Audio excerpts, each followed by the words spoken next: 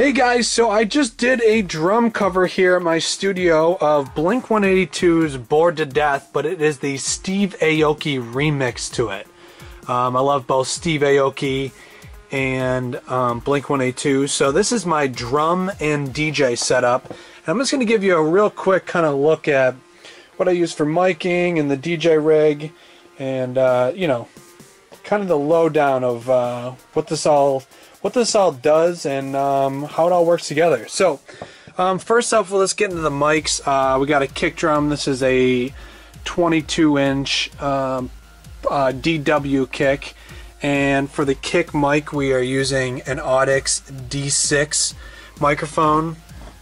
This is pretty heavily dampened. I got a full blanket in here. I was really kind of looking for a very, very punchy sound. And then this hi-hat it's kind of been like thrown together. This is like a cymbal stand onto one clamp, onto another clamp that reduces, and the hi-hats, because I can't get my foot over there for a pedal, as you can see, it's really just kind of sitting. It's kind of like that partially closed sound, and you know, one day maybe I'll get a remote hi-hat or something, but for right now it's really working out. For snare drum, this is a 14-inch Ludwig super sensitive, and I got this Shure Beta 98, I believe that is, on top there. Come around over here. Remo vintage coated head on top, and you can see the damper from the light from underneath. There's a damper on here to kind of give you that sound. I love this snare drum. It's one of my favorite, and I just started using this Beta 98 for miking the snare, and I don't know, I like it. It's a little something different from my normal 57 I use. For this big crash, is a big 20-inch A Custom Zildjian crash, and it's really on an angle, as you can tell, because I'm standing and playing drums, so the angle has got to be good for me to hit it. Otherwise, it's just like tapping it like a ride or something. For the kick pedal, we got this DW 5000. I've had this pedal for quite a while, but I really love it. I'm not using the double pedal right now, and it's on this big piece of rubber, and that's what kind of helps not slip around, at least in this situation here. If you noticed, I turn on the lights about halfway through the drum cover, and it's with this pedal that I made, and it's got, if you can see that little switch down there, it's a little push button switch, so when I turn it on, all the lights turn on everywhere, and then I can hit it again and it'll turn it back off. So it's kind of like a cool way that I can kind of do my own like little mini light show. So that's really it for the drums. Obviously I stand and play drums, so it makes it definitely difficult. So I am not claiming that I'm a ridiculous DJ. I'm really just kind of like blending songs together. So I use my iPad Air 2 with this program, which is called DJ2, and you know, it's as, you know, kind of your typical thing that would go on for DJing off an iPad. Nothing too special with that. It's on a mount, which I've mounted to this big cabinet here. I got a little Mackie mixer, and really this is for the vocals that I sing live. I kind of sing along to my own EDM tracks. I take out the main vocal. And this is just a little mixer. It's really mainly for the headphone output so that I can use my Vic Firth headphones to drum so I can actually hear the mix, because even monitors right next to me, it's really, really tough to hear. So but yeah, this just controls this, and then I can run this main mix to my own speakers if I want. And then, like I said, I got the microphone in which runs to this and Terry's auto-tune, and I am not afraid to admit that I'm just not a great singer, and I definitely want to sound a little better live. And I know people have told me, you know, just suck it up and just don't sound great, but I'm really not a good vocalist. So I'm definitely a studio guy who just, you know, happened to stumble into performing live, and I still like to sound good.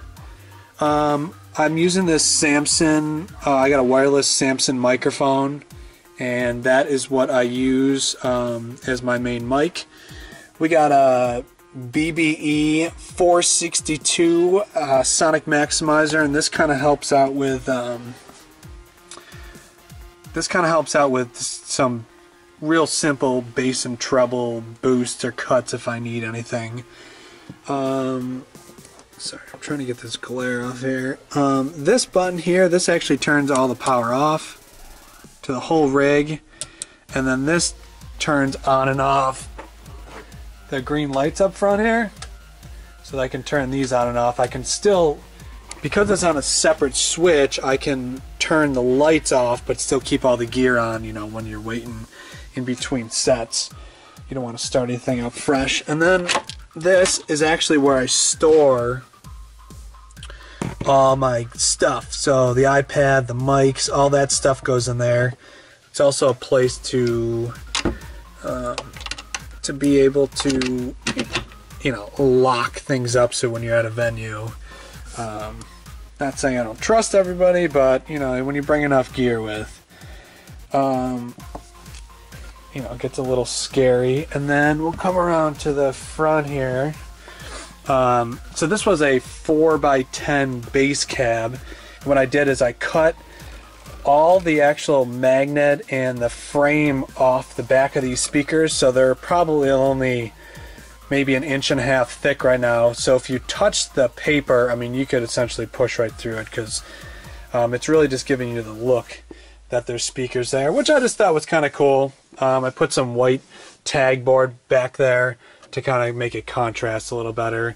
I really just wanted something that looked, you know, semi-cool and really just got my iPad up high enough because I'd be standing the whole time. And then for overheads that we shot with, these are Audix F15 microphones right there, in stereo.